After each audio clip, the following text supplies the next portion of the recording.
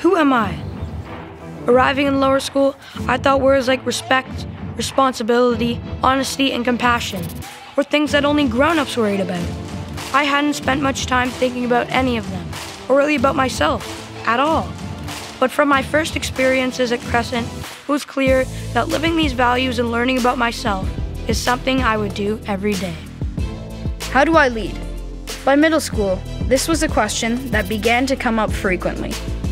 At school, I got to explore my role as a leader and what that looked and felt like. Success always seemed more satisfying when my individual sense of purpose became an accomplishment that was shared. What is my legacy? Only time will tell. What I have learned is that the difference we make is not about the tools we're given.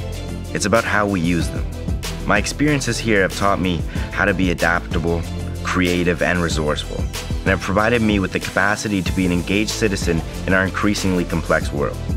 My Crescent experience has given me the courage to live a moral life, The confidence to lead with purpose, the humility to include others in my achievement, and the intention to leave the world a better place than I found it.